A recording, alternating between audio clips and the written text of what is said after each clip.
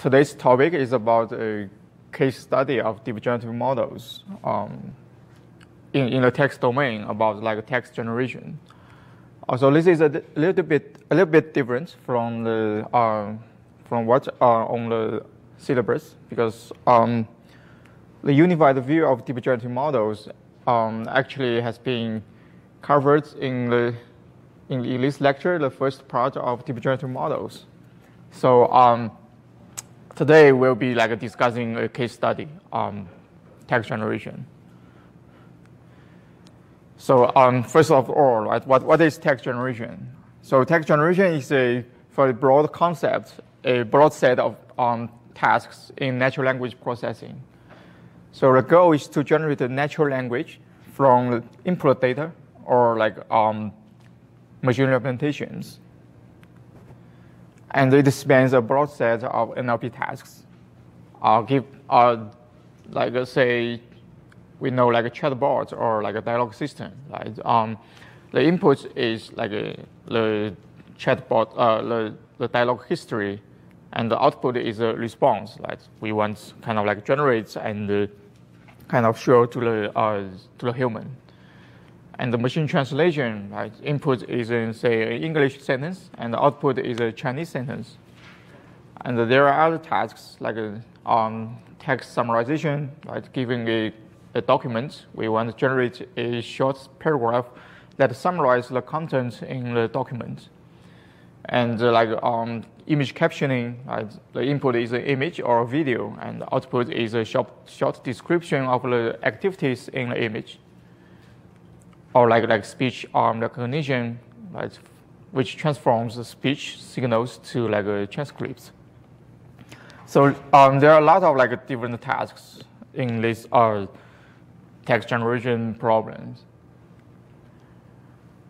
And underlying this broad set of tasks, there are basically two central goals for this problem. The first is generating human-like grammatical and readable text, or like basically we want to generate so-called natural language, right? The language must be natural and fluent and just like how human would write the text.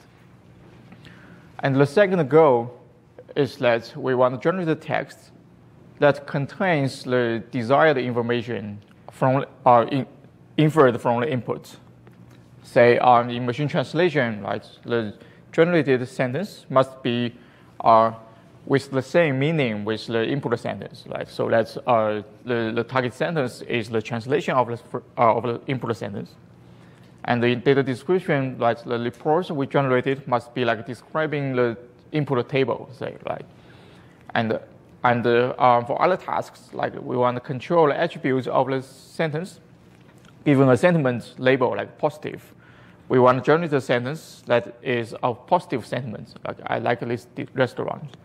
So this output must be containing the desired information that's specified in the input.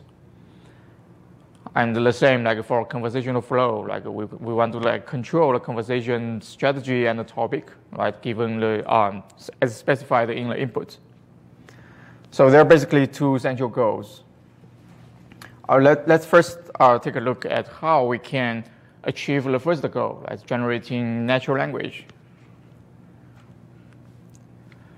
The common model for the text generation, the most basic model basically, is the language model.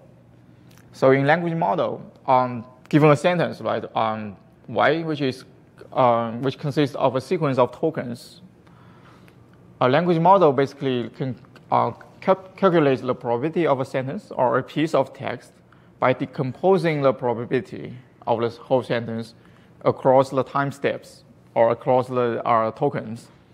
And each token has a kind of like conditional distribution, right? Its distribution is like conditioning on all previous tokens. So this is a kind of like a model of this text. And if we want to implement this, sometime usually we can use like say a recurrent network, right? As we have seen in the last lecture, like say we use a LSTM, and the model is kind of a sequence of tokens. Right? Yeah, this is the language model. And to kind of like incorporate the input data, right? Say in machine translation, this X is a source sentence, the input sentence. This whole language model will be additionally conditioning on this additional context. So we will have a conditional language model here. And the context is like, the context will be like inputs into this language model, and all the inference like in the decoding process will be conditioning on this context. Okay, so how do we train this model, right?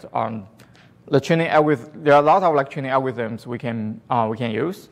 There's kind of like the most kind of popular or like simplest methods is the maximum likelihood estimation. Is pretty straightforward. So to train a model, right, we are given a set of data examples, and we just maximize the data log likelihood. Right, given the ground truth data, Y star, right, we just like maximize the log likelihood of the data, right?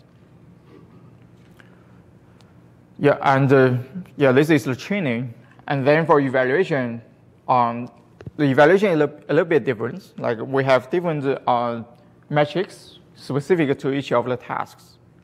Like say in machine translation, we have the metric called like blue, right? So we can compute the blue score between the generation by the model and the ground truth data. So this blue score basically evaluates the similarity of the output and the ground truth. And for summarization, we have another different like metric, and there are other like metrics for different tasks.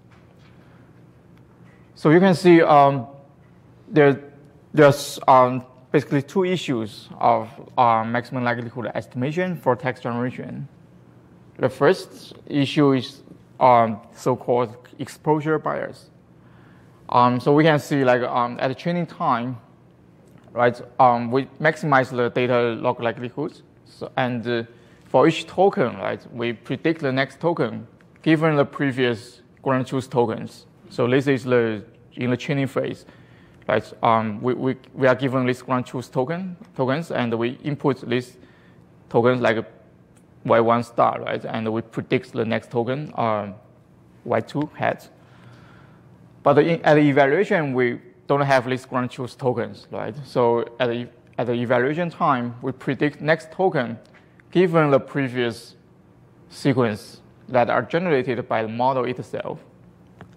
So you can see there is a discrepancy between training and evaluation.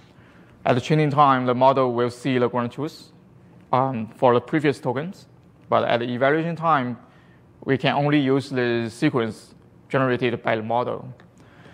So that means, like in another way, right? At the training time, the model is not exposed to the sequences it will produce, and sometimes this previous sequence, right, produced by the model, will contain some mistakes or like errors, right? So, like say, if this Y1 head is a mistake, right, is a kind of a wrong token, this particular token will affect the subsequent inferences, and basically this follow-up tokens will also be like a mistakes. So this is what we call the exposure bias. And the second issue is that we can see, like at the training time, the metric is the data log likelihood, right? We maximize the likelihood, but at the evaluation time, we use a different metric to measure the performance of the model, like a blue score for machine translation. So you can see there is another discrepancy between training and the evaluation, right? So we kind of like use different metrics for training and evaluation. Yeah, so there are a lot of like follow-up training algorithms that are trying to like fix these two fundamental issues. Say a possible solution is the reinforcement learning, which I think the follow-up lectures will cover some of the aspects of reinforcement learning. So here, basically, reinforcement learning is to like maximize the expected reward under the model distribution. So here, this is your language model, right? So you want to learn this model, and you have some like a reward function or like a evaluation metrics. And the objective is like this: we want to maximize the expected reward under this under your model, basically. So yeah, so basically, like say you can plug like whatever evaluation metric you want to use, right? Like in machine translation, here we can use the blue score as the reward, and so let's basically fix the issue of like the discrepancy between like a training metric and the evaluation metric, right? Because like here at training time, we are maximizing the blue score. But of course, like reinforcement learning is not the perfect solution. It has its own issues. Like you can see, like basically here we will first use the model to generate the whole sentence, right? And you evaluate the quality of the sentence using the evaluation metric. But we can see like here is a kind of extremely large sequence space, right? If the vocabulary size is like 50,000, and we want to generate a sentence containing like 50 tokens, then this space will be very, very large. And that means like the search space, right, will be too large, and the training will be very inefficient. Because like most of the time, this model will generate something that is simply not meaningful. And this score will be very low, and you cannot really like train this model in an effective way. And also the same reason, right? There will be a high variance and poor exploration efficiency during training because of this very large sequence space. So there are a lot of works like trying to fix this training issues to make this training more practical. One of the algorithms is like a reward augmented maximum likelihood. So basically, the high-level idea is like we can add a reward-aware perturbation to the MLE data examples. Like we given a set of training data in MLE, we can like add some noise to the training data. So that at the training time, the model will also see some of the mistakes in the training data instead of the perfect data. And this noise will be like informed by the particular reward. This reward, like say in machine translation, again, this reward is the blue score, right? So we can somehow close the gap between the evaluation metrics between at training time and the evaluation time. And another algorithm is like a soft max policy gradient. It's kind of like an extension of this standard policy gradients by using the reward distribution for effective sampling and estimating the policy gradient. I want to go into more details of these algorithms, but here we just need to know there are different algorithms here to fix the issues in maximum likelihood estimation and reinforcement learning. And the other algorithm, like data noising, again, similar to this RAMO algorithm, is to add random noise to the data so that the model will be exposed to noises and mistakes at training time. Okay, so there are different algorithms, and actually we can show that these algorithms are are closely connected with each other. Basically, we can show that there is a unifying formulation of these diverse linear algorithms. In particular, we have seen this, right? MLE, softmax policy gradient, RAMO, and data noising. And we can show that there are basically, there is a kind of unifying formulation, and this formulation is governed by three hyperparameters. Say R is the reward function, and alpha and beta are two balancing weights, two scalars. And setting these hyperparameters to different values, we can recover these different algorithms. Essentially, like say, REMO and MLE, right? The only difference is that they are using different reward functions. We'll see more details later. And yeah, all these algorithms are special instances of a generalized, entropy regularized policy optimization framework.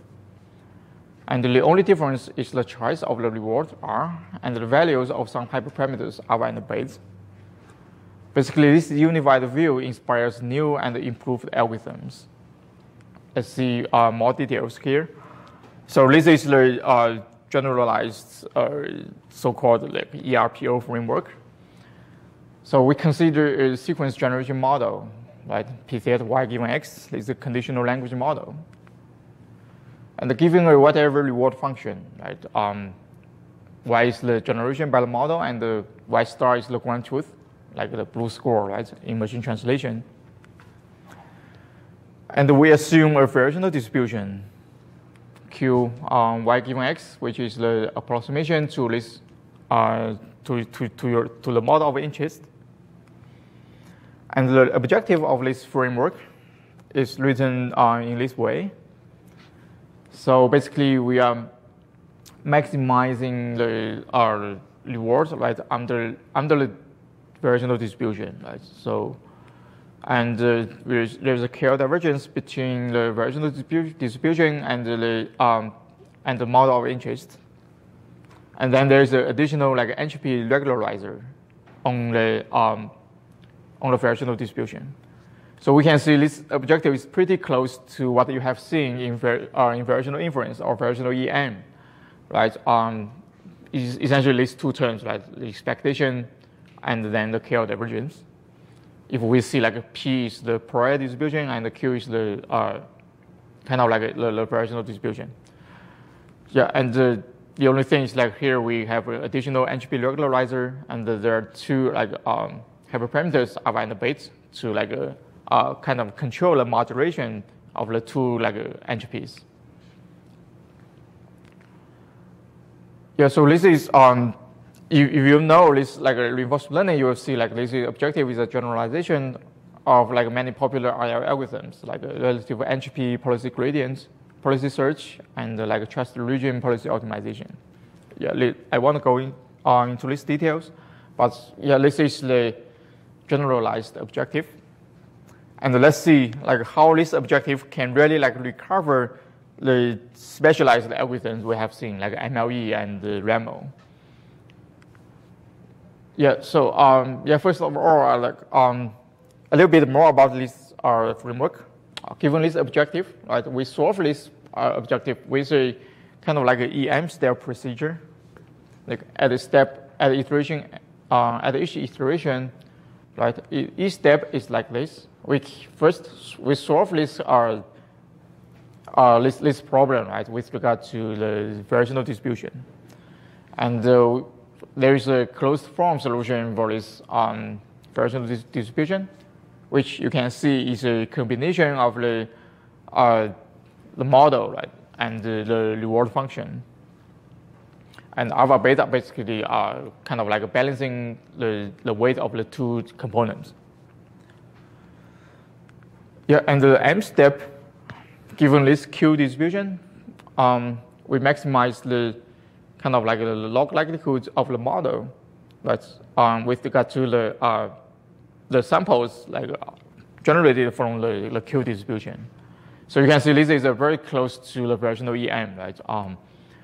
The E step has basically produced the closed form solution for the variational distribution, and then M step is like optimizing with regard to the model parameters. Okay, so here is some like a intuitive interpretation of this objective and the optimization. Like say the rule of alpha, right? Let's see like if alpha tends to infinite, then we can see that from this part we'll see Q will equal to this model, right? So from this solution, And also this can also be seen here, right? If alpha equals infinite, then like to minimize this scale divergence, right? Q will equal to the model. And for beta, right? If beta tends to infinite, then we can see this Q basically is a uniform distribution, right? Because like here, beta is very if beta is very large, this corresponds to this term, right? If beta is very large, then we will maximize this entropy. That means Q must be a uniform distribution. And here, M step is basically maximizing the log likelihood of samples from the Q distribution. Yeah, so with this objective and the optimization procedure, let's see. MLE is actually a special case of this framework. So in MLE, we are basically using this type of reward function. Here, R is set to this particular delta function. If the data, if the sample y equals the equal to this ground truth data, then the reward is 1. Otherwise, the reward is negative infinite. And the alpha and beta are set to these particular values. Alpha is kind of like a very small positive value, like very close to 0. And the beta is set to 1. And we can see, like basically, if we plug this configuration into this each step, right, we can show that basically the Q distribution will be like this. If y equals the ground truth, then you get 1, and otherwise it is 0. So this is essentially empirical data distribution, right? And then, like as we said, the M step is basically maximizing the log likelihood of samples from the Q distribution. And now we show like Q is the data distribution. That means the M step is basically maximizing the data log likelihood. Right? So we recover this MLE algorithm, right, by setting R and alpha beta to these particular values. Yeah, so this is MLE. And yeah, so if we kind of like visualize this the training procedure, we can see basically assume this is the whole exploration space, right? The whole space of the sequence. And we are given a set of data examples, right, in this whole sequence, in this whole space. And the MLE can be seen as a policy optimization, right, with a delta function as reward, the reward. So that means like the exploration the exploration of the model at the training time is restricted on this set of points in the whole space. And any exploration beyond the training data, beyond the set of points, will kind of like get negative infinite rewards. So this exploration will be kind of like made a void.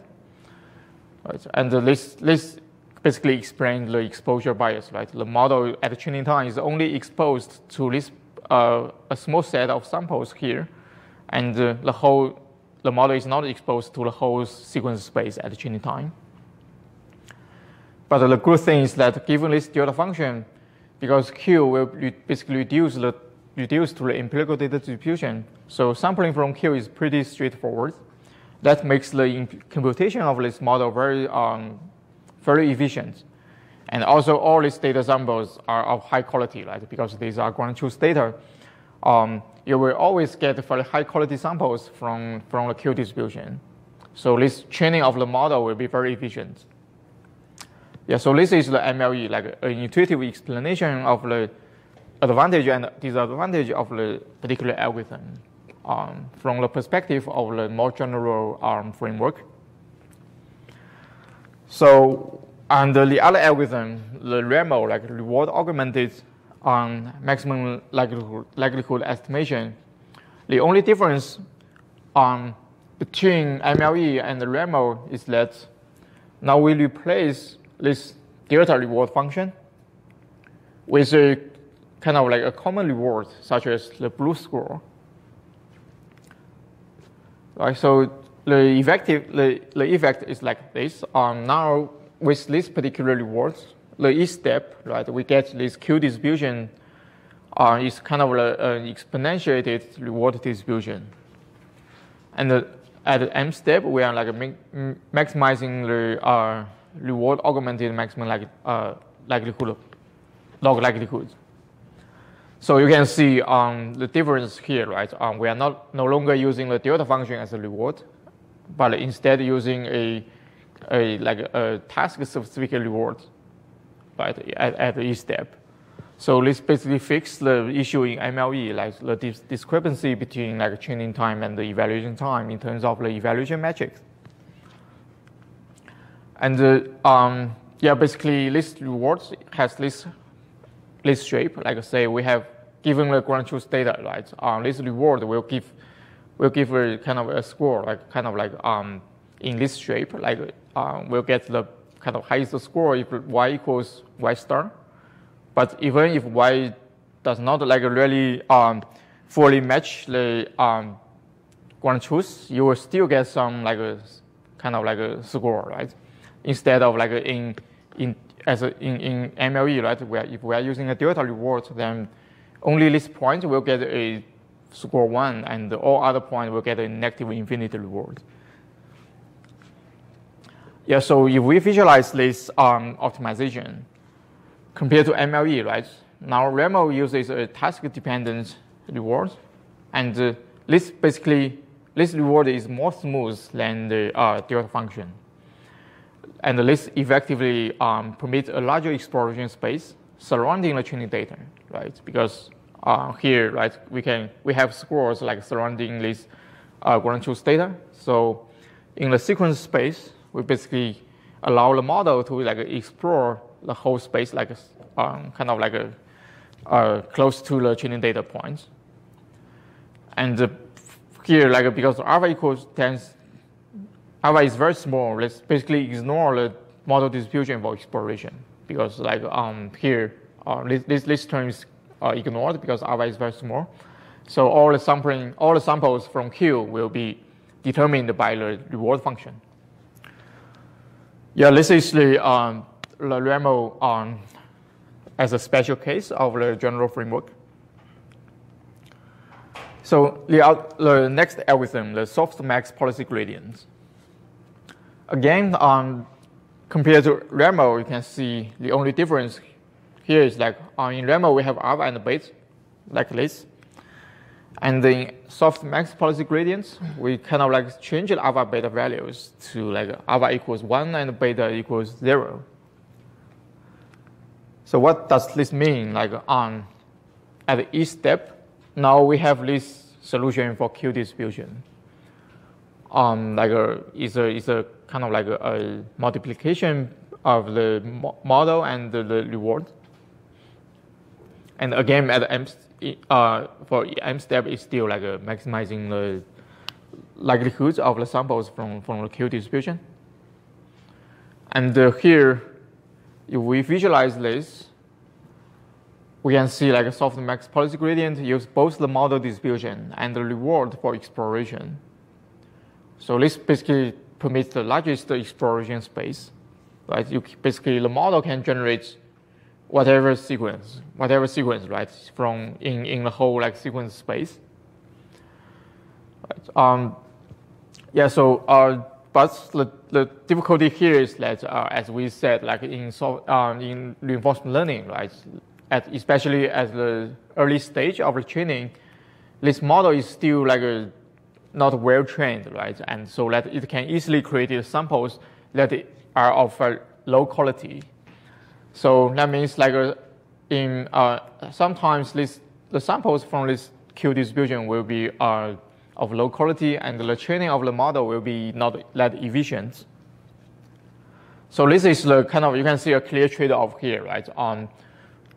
Let me see, like so like from MLE to REMO to softmax policy gradients, we are kind of increasingly expand the exploration space, right, at training time. But you can see like another way of seeing this expansion is that we are kind of like allowing more and more noise at the training time, right? From the samples, among the samples from the Q distribution. So given these noisy samples, this optimization for the model distribution is kind of like getting like harder and harder. And for this case, if you even need more like training checks to allow the practical training. Yeah, and the last algorithm, data noising, right? Again, is a special case. And here, the same is that we still have this alpha and beta values, but we are using a locally relaxed variant of the delta rewards in MLE. Here, we don't really want like restrict that the sample must be kind of like exactly matching the ground truth. But instead, we can allow some like a discrepancy between the sample and the ground truth. Like say, we can allow a difference on a particular token, a single token, right, between the two sequences. So this basically like allow this noise is kind of like we randomly select the token in the sequence, in the ground truth sequence, and replace that token with another uniformly picked token. So this is one kind of noise we can add to the training data, which is like kind of like described it in this reward function. And there are many ways of injecting the data, injecting noise to in the training data. So you can like just use different type of conditions here, so to like recover different data noising strategies. Yeah, and this is pretty close to the RAMO, right? Because we add noise to the training data, which essentially allow the model to like explore beyond the set of samples. Kind of like the space is the space like surrounding the training data.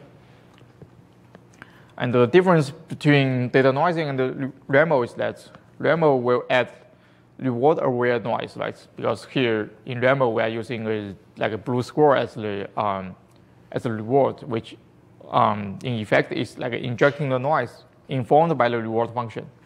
And the data noising is like adding the noise kind of like in a more random way, right? We kind of like randomly swap a token in the ground truth sequence.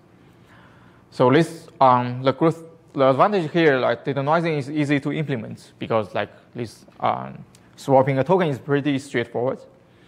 But the RAMO, like if we want to incorporate the task-specific rewards to inject the noise, is usually in practice is much harder to implement.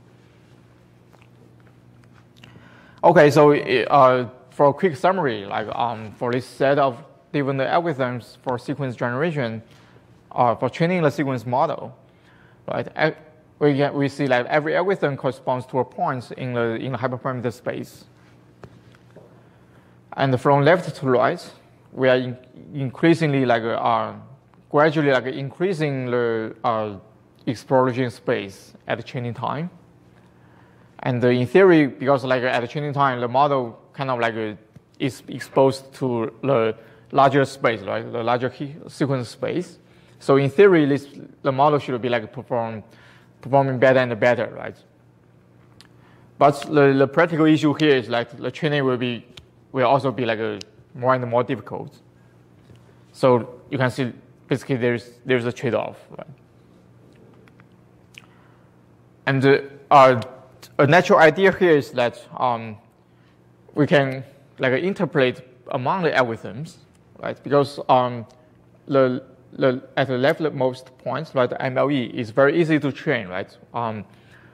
But the exploration space is very small, and on the right, this is very hard, very difficult for training. But the exploration is like but we allow a larger like exploration space. So a natural idea is like, can we like interpolate between from left to right, right? We kind of like train the model at the early stage. We train the model with MLE, and kind of like then at the later stage we replace this delta reward function with the task-specific rewards, right? To allow like a larger exploration space. And then we also like a new alpha and beta from like this configuration to this configuration. So in fact, we allow the model to gradually increase the exploration space at training time, and increasingly increase the difficulty of the training. Right. So this is kind of like by annealing these hyperparameters, we can interpolate between these algorithms. Yeah. So with this interpolation, with this high-level idea, here are some results. Say in machine translation, right, with this annealing or interpolation, we get a better BLEU score for machine translation, and also for text summarization, we see improvement. And this is basically the training curve, as we train this model, right, the BLEU score kind of gradually increase, and if we compare with the MLE and the RAMO, basically, we kind of as we train this model, with increasingly larger exploration space, the model will get better performance. Yeah, but this is kind of a pretty quick introduction of this interpolation algorithm. Okay, so this is the first part. How we can generate natural language.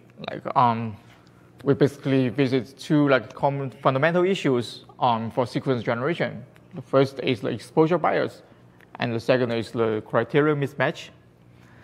And there are many algorithms proposed to fix these two issues, like MLE, RAMO, softmax policy gradient, data noising, and the standard policy gradient. And all these algorithms can be subsumed in a unified framework for the sequence generation, which under this framework, these algorithms corresponds to particular configurations of a couple of hyperparameters, like the reward function and the alpha and the beta, the two balancing weights. Yeah. So this is the first part.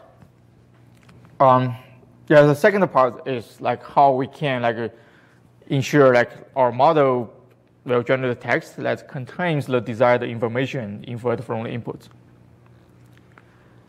So we see that for these different tasks, like machine translation, data description, and other tasks, we basically have different amount of training data, supervision data. As we know, in machine translation, we have kind of a very large amount of data, tens of millions of training examples. So you can directly use the supervised learning to train the model. And the data description, again, we have a certain amount of data, tens of thousands of data examples. It's kind of it's still feasible to directly use supervised learning to train your model. And the same for sentiment control. But for other settings, say we want to modify a sentence, from sentiment positive to negative, while still preserving other aspects, the content of the sentence. Basically, we don't have any supervision data. And for more complex settings, we want to learn to control the conversation strategy and the topic, again, we don't have any supervision data.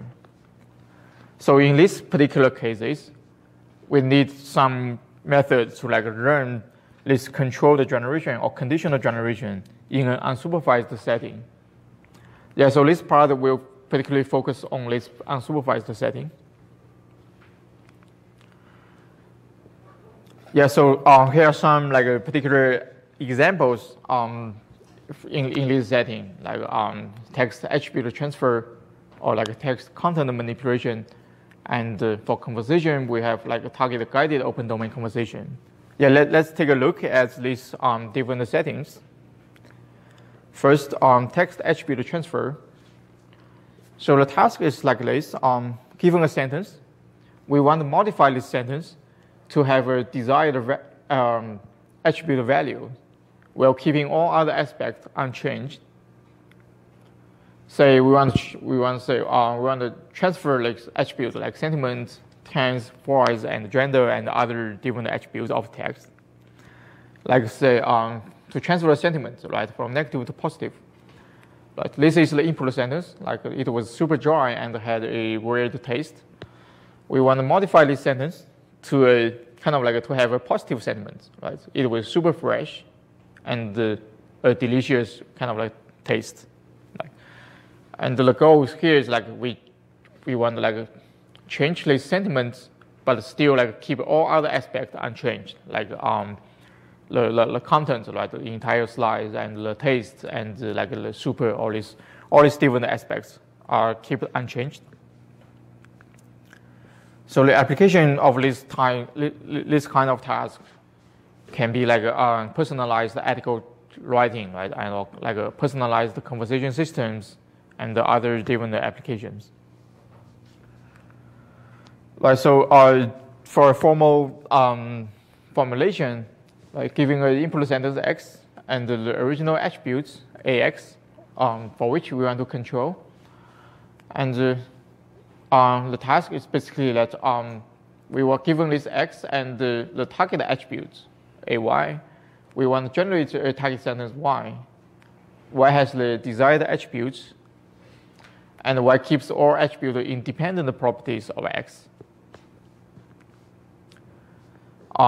So the training settings like this, we only have pairs like x and ax, but we don't have this direct supervision data like ax and y ay. We don't have this parallel data. Yeah, so the next is like how we can use this data, right, available to train this particular conditional generation model. So here's a possible solution. All right, we have this model, right, given this x and ay as a kind of x and ay are two inputs, and the goal is to generate y. And basically we have this encoder, right? We first like encode the input sentence as a hidden vector z, right, as a feature vector, and we concatenate this feature vector with the attribute value, like for positive sentiments, this ay equals 1, right? For negative sentiments, this equals 0. And the conditioning on these two, like the concatenation of the two features, we use a decoder to generate the y, right? Conditioning on these two. Yeah, and the key intuition for training this model, we decompose the task into competitive objects and use direct supervisions for each of the sub-objects. Like say the first objective, right? We want y to keep all attribute independent properties of x. So that means like y must be like very close to the input x, right? You can only change some of the tokens in the whole sequence. So a very straightforward and very simple objective way to like enforce the similarity between x and y is that we just use the auto encoding laws, right? We want y to be exactly the same with x. So this is a very simplified and straightforward way to like encourage this the property preservation basically. And the second objective, like we want y to have the desired attribute y is ay, right? Say we want, if this ay is like a positive sentiment, then we want y to really have the sentiment positive sentiments. So how can we encourage this? We use a classification laws. Given a y sample, right, from the model, we feed this sample to a sentiment classifier, a pre-trained sentiment classifier, and we want this the prediction of the sentiments to be the same with the input sentiments, right? So you can see there can be a loop like given we generate the y and we feed this y into a sentiment classifier, and this sentiment classifier we want this sentiment classifier to like recover this input sentiment. Yeah, so we can see there are basically two loss functions, and we will optimize these two loss functions jointly. So the first, intuitively, right, these two loss functions will have like kind of drive the model towards two directions. Like this is the y will completely recover this input sentence x, and the classification laws basically will encourage the y to really like implement these desired attributes. And if we optimize these two losses jointly, we'll kind of like drive the model towards the direction we expected. So, and because like basically these two laws are competitive, and minimizing the two losses jointly will avoid the model to like collapse. In terms of this competitive loss, right here,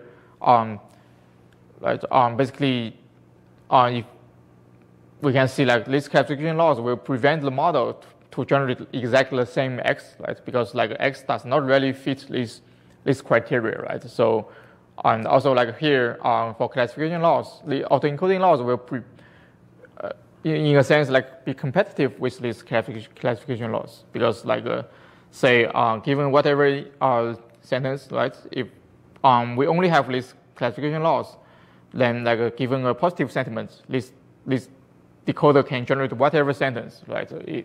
That is of positive sentiments, regardless of the input sentence. So you can see these two loss functions are basically competitive with each other, but they can be optimized jointly to like have like a joint objective to like push the model to what towards what we desire basically. So the performance so if we jointly optimize these two loss functions, we can basically get a sentiment accuracy towards like above like 90%, and the blue score against the input sentence around 55 is kind of like a pretty decent result. Basically, the blue score evaluates the similarity between the output and the input. Right, and here are some like examples. Right, given the input, and say we want to change this to a positive sentiment. Right, here are the inputs. Like I could give them a 0 star, and the output is like give them a sweetheart star review. So you can see like this model basically learns to like correctly to change the sentiment from negative to positive, right? And you can see this output is pretty close to the input, right? We kind of like preserve all other tokens that are independent with the sentiment. But there's a particular problem here, right? The language quality is not very good, right? Because a sweetheart star review is not a correct language. And this is also reflected in the perplexity. If we use a language model to evaluate the perplexity of the outputs, we get a very high perplexity, which means the language quality is not very good. So we can certainly improve this model by using another type of objective, another type of loss function. We use a language model as the direct supervision. So the additional loss function is like given we we get the output from the model, and the objectives like we want to maximize the likelihood of this sample under a language model. So basically, we want train the generation model so that the samples will have like a low language model perplexity. And with this additional loss function, right, we basically train the three loss functions jointly, and then we kind of get a high accuracy and kind of preserve the input sentence pretty well, and get a low language model perplexity. And here's the sum of the samples. Right? If I can give them a great star review, I would. Right? So basically, this language model corrects this this sentence into this sentence, right? Okay, so this is the first example app task. Like the key ideas, like we decompose the task into competitive sub-objectives, and use this direct supervision for each of the sub-objectives. Like first, to like preserve the sentiment, to like change the sentiment, we use the sentiment classifier as the direct supervision. Like to like preserve the input content or other aspects, we just use the auto encoding loss to like provide the supervision, and to improve the language quality with the language model to provide the supervision. Yeah, so this is the first application setting, and the second setting that's pretty close to the first one is that we can generate a sentence to describe a content in a given data record. And again, here we want to control the writing style of the sentence, by giving a reference sentence. Like here, right, this is a content record, a table basically. We want to generate a sentence that describes this content. And but there are a lot of ways to like describe the content, right? We can have different writing styles. To control this writing style, we then like provide an additional sentence, a reference sentence, right? Which was written like by human, and to describe a different content. So the task is like how can we rewrite this reference sentence to describe the new content? Right, so the desired output here is like LeBron James led the way with exactly the same wording, and 32 points, right, from this content, and the 7 assists and other content. Yeah, so basically the goal is like we want to control the writing style using the writing style of the reference sentence. The method is pretty similar to the method in the first task, because again, like we want to preserve all the aspects of the reference sentence. We are only changing the content, right? So again, we can kind of decompose this task into different subtasks, sub-objectives, and use direct supervision to encourage, to ensure the model can like accomplish each of the sub-objectives. Yeah, I won't go into more details, but here are some like results. Like with this input, with this reference sentence, our approach basically like, produce these results as expected. And there are different ways of like as a baselines, like role-based methods and like other particular methods. Okay, so here are some like quantitative evaluation. I will skip this. Okay, so this is the first part, like sentence level control. Like how can we like change the attributes of a sentence, like sentiments, or like how can we rewrite the content of a sentence to express the kind of new set of content. The next part at the conversation level, right? How can we like control the conversation, especially say the conversation strategy or the topic in an open domain conversation system. So a very quick overview of the conversation system research. There are basically two sets of conversation systems. The first is a task-oriented dialogue. So in this type of conversation system, we use this dialogue system to like address a specific task, like booking a flight, like reserving a restaurant. So this type of dialogue is usually closed domain, right? So, we have a chatbot for a particular like airline company, right? Like this chatbot will help you to like book a flight, but this chatbot cannot do anything else. So this is a closed domain conversation. And we have like a chit chat for open domain conversation. The goal is to like improve the user engagement. The metric is like how long this chatbot can like keep it conversing with a human. And this conversation is usually just a random conversation and without any like control on the topic or whatever aspect.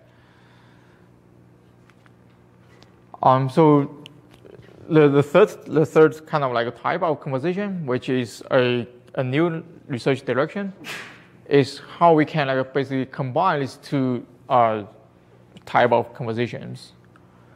First is still open domain conversation. It basically can converse with human about whatever topic. But at the same time, we want to control the conversation strategy to reach a desired topic at the end of the conversation. Like so, so we want the chatbot like starting from whatever topic, right? We want the chatbot to proactively and sometimes implicitly guide the conversation flow to a particular targeted topic. So, so this type of application, this type of conversation system can be used in like a conversational recommender system, right?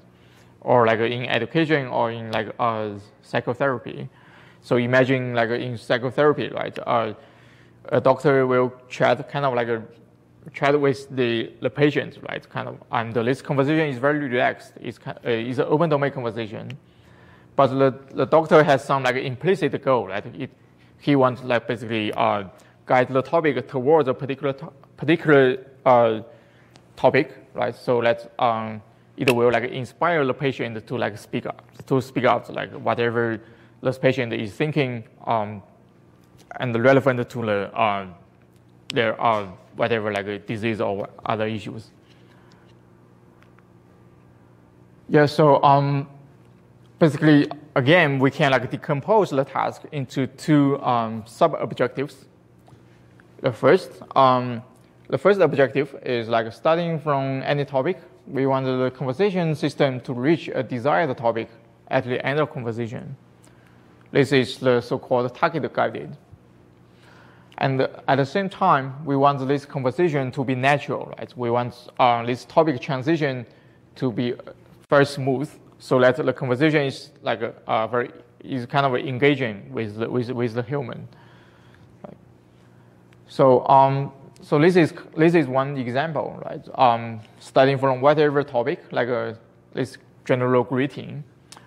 The desired topic is like say ebooks. Say in a recommender system, we want to recommend the customers to like basically to buy an ebook, right?